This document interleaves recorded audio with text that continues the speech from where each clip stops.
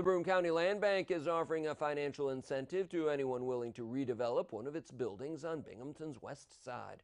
The Land Bank is making available up to $75,000 in matching funds to a developer who will purchase and rehab 3 King Avenue. The organization acquired the duplex after it was taken in a property tax foreclosure in 2018. Neighbors tell News Channel 34 that it's been vacant for about 10 years. The Land Bank has issued a request for proposals. One stipulation is that at least one of the units be refurbished as affordable housing.